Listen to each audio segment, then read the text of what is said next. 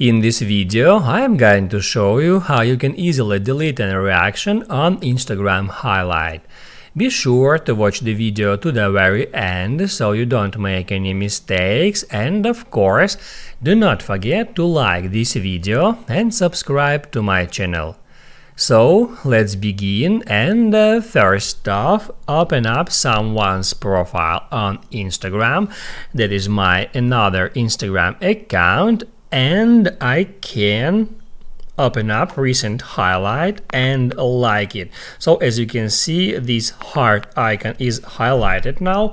That means that I have already liked that highlight, and basically this information will not be displayed anywhere, just that user will get a notification that you liked his highlight. But if you want, you can open up that highlight and tap at that heart icon one more time to unlike it. That's how it works.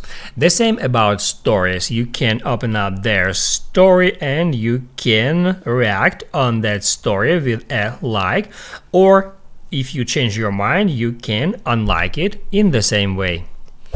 Now you can write down in the comments below if you have any questions about that tutorial, and also I recommend you to check out my Instagram tutorials playlist, which you can easily find in the description. Hit the like button if you liked that video, and see you in the next one.